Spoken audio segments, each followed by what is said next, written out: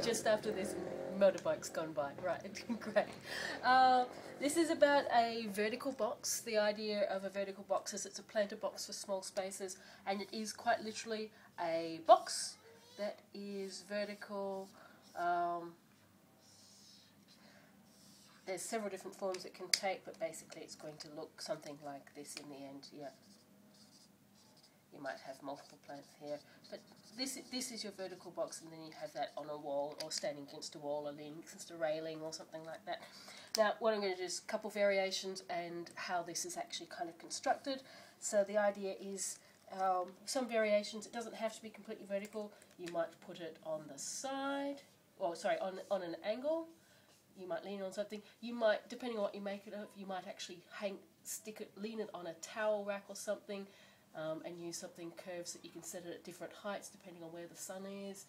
You might take this one and you might actually put a wheel in it and a couple of handles so that you can actually tilt it and run it like a wheelbarrow when it sits flat standing up, or you can tilt it and then suddenly it's you can end up pushing it. It's just show you what I mean.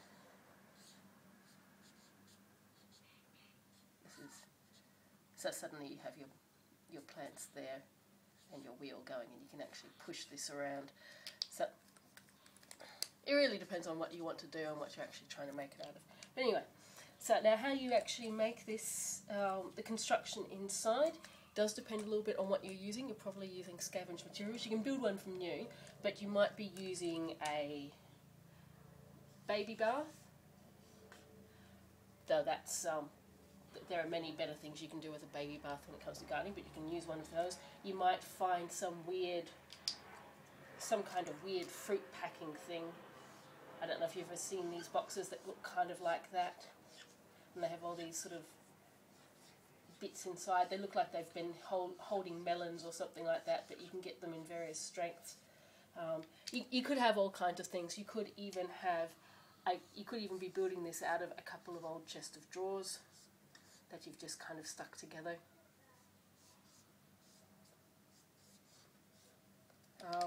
It could be anything that you found. It doesn't really matter. The idea is that you need some way of the soil coming out. You're going to put the soil in, you're going to plant the plants in from the front, and they're going to use that space. If you've got it on an angle, then obviously they're going to have a different kind of space than if they're straight, and it's going to change what you plant. There's quite a few things you can plant. I'll come back to that. Okay, so what you have in here is the first thing you do when you have your box. You put in your dirt, and you may or may not have these shelves across. It sort of depends. If it's vertical, if it's standing straight upright, you probably want some kind of shelves just to sort of help give it the internal stability. Otherwise, you're going to have a lot more problems with it. So you put in some shelves, but you don't have to have them. You don't have to have vertical dividers. You can just have some shelves across. You don't have to have them. Like I say, it depends what you've made it from and what exactly you're doing. Then what you may do if you've got shelves is put a little bit of gravel or something that'll drain just across the top of each shelf, just to give a little bit of space, and then you fill in the rest of your dirt across there. You fill in your dirt. Now what you're doing is, once you've got that in, you get shade cloth or something similar like that, something that is water permeable but fairly strong. You basically nail that across the top, and that's what's actually going to do the job of keeping the dirt in the box when it's vertical.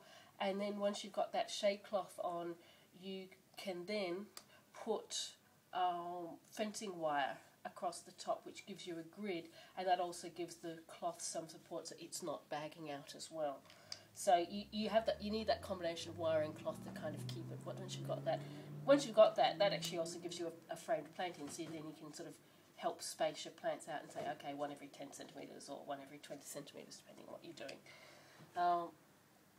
So that's the rough kind of construction. Like I say, if you're doing it on an angle, you might not do the shelves across, or you might put the gravel sort of down at the base, down along the bottom, because it'll mostly stay there. Or you might just put a bit of extra gravel down here or something.